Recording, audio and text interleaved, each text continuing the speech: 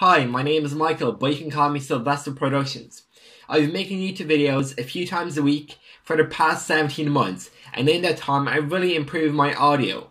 I'm really proud of these accomplishments, because half of these were DIY, and the other half I can't figure out on my own behalf. Firstly, this audio right now is coming from my camera mic, and it has a sponge on it which kind of dampens the echo and makes it sound clearer as well. Now, this sound is coming from my phone mic. And as you can see, I've been recording this whole conversation on my phone and using that microphone because it's a really good microphone even though it's on my phone and really small. And just so you know, I'm not using any fancy phone mic recording equipment. It's just my default voice recorder. When I record on my computer, I use my Turtle Beach PX22 headset with the inbuilt microphone, which is a really nice microphone that has this nice foamy thing, and I use the software OBS. If you didn't know, this software is a free screen recording software that is, I think, one of the most popular. I just picked these settings, I changed them a bit, and I'm using Scene 2 at the minute, and straight out of the software, the audio quality has a nice compressed tone, which I absolutely love. But now, I'm going to show you the ways that I edit these two different audio files. So, editing the audio from my phone, I use a program called Audacity. And Audacity is a free program available online. It's a really quick download. You can get it on Mac, Windows, Linux, and any other operating systems. So let's open it up and import my audio into it. So I listen through my audio, find a selection with a bit of noise, and it's normally just a tiny bit of ringtone. Click Effect, Noise Reduction, Get Noise Profile, Control A, which is Control All, Effect, Noise Reduction, OK.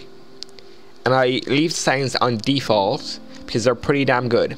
You won't be able to hear this, but there's no noise at all. The next step in editing the audio, I clicked Effect, Compressor. These are my settings and I found these to work the best. They're very similar to the default ones. I click OK. I normally listen through that once, and if I like it I leave it at that, but sometimes I want to change it up a bit more. So I click Effect and I go into Equalization and I start with Bass Boost. This is found right here.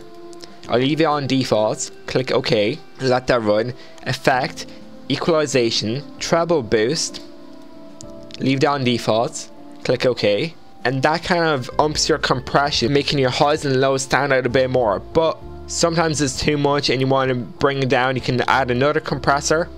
But personally, I'm just going to undo these last few edits and leave it in the initial compressor because I really like that sound and it's very natural with my phone mic. Now we just export the audio. You can pick your settings, pick your folder, name it whatever you want. I use this format, 16-bit, save it, click OK. That's your Audacity experience done. But now let's go into the OBS screen recording audio editing. You gotta go into Premiere Pro. I'm just going to use this existing sequence. Go into your screen recordings, import that wherever. It's right here. I'm going to put that onto the timeline. You can leave it as this because it's already nicely compressed, but you can go a step further and either go to the effects window and type in Multiband Compressor, and you can apply this directly onto your audio and change the sounds this, but I'm going to do it a different way.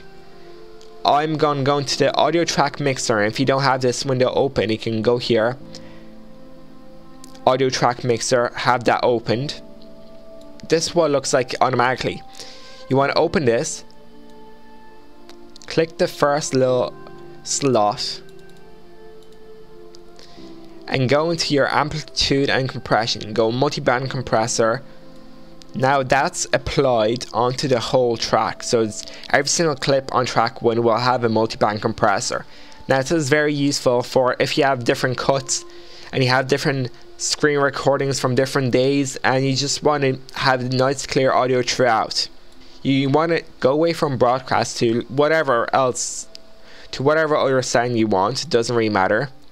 Now go back into broadcast. When it loads, you don't really need to change a lot of these settings I found.